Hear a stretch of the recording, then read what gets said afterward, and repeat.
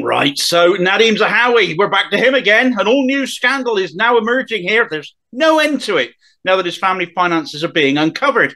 Or is it just a case of he's damaged goods now, so the press barons and perhaps their informants are simply coughing their weaselly black guts up on him due to the fact he still won't do the honourable thing and resign, thereby limiting the damage to the Tories he is still causing?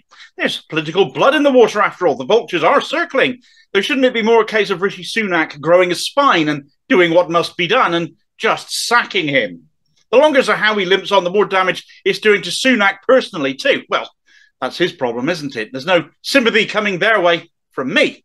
At any rate, this latest round of Zahawi-induced rancidness involves his wife Lana Saib this time, and a serious amount of unsecured loans, which are, in typical Zahawi fashion, shrouded in secrecy. The weird thing is, these unsecured loans are all to do with Lana Saib's property empire, a property company that used to be shared between Nads and herself 50-50, called, imaginatively, Zahawi and Zahawi. But once Nads became a junior minister in 2018, around the same time as it happens that those YouGov shares of his were sold, he transferred his stake in Zahawi and Zahawi to his wife Lana. So the whole shebang was all entirely in her name from that moment on. The company had been formed in 2010 and, according to the Land Registry, has a property portfolio of 17 properties bought for in the region of £60 million since the company was set up. High-end, high-value property, and now worth an estimated £100 million. Now, I looked at this story when it happened across my desk, and on the face of it, I was thinking, hang on a minute. Anyone who has property surely secures a loan they wish to take out against said property. You'd think getting a secured loan against assets of that magnitude would be nice and easy, wouldn't you? So why get unsecured loans instead then? You get a cheaper loan rate for a start if it's a secured loan by virtue of the fact you're putting some security up against it, because the loan gets registered against whatever assets you are securing your loan against. In this case, it would be property, wouldn't it? But when you secure a loan against property, and given Zahawi's financial reputation right now, this is the relevant bit, the Land Registry makes an entry about that and who the lender is. So it becomes publicly available information as to who lent it. And here's the thing about this series of loans here. This is where the sleaze comes in yet again, and eyebrows are being raised because we don't know who the lender or lenders are.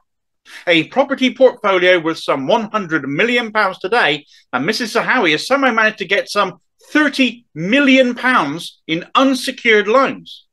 As Dan Needle, the Tax Policy Associates think tank guy who has been dissecting the Zahawi's finances we've already heard about up until now, said, for all we know, Elvis lent them the money. Why intentionally pay more in the way of interest for these loans by not putting up security when you clearly have it? It's a number of loans over several years too, it should be noted. But of course, because we don't know the lenders of these loans, we don't know upon what terms their mystery benefactor lent the money. But the only conclusion you can reach when clearly the assets were there to secure such a vast sum is that they again have something to hide. And it seems fairly straightforward to assume their lenders are not people the Zahawis want the public to know about, because they have chosen unsecured lending, which is more expensive, but that way we don't get to know who their lenders are. How many of us could get £30 million unsecured lent to us? What kind of people are in a position to lend it and do so without the peace of mind a security against such a vast sum brings?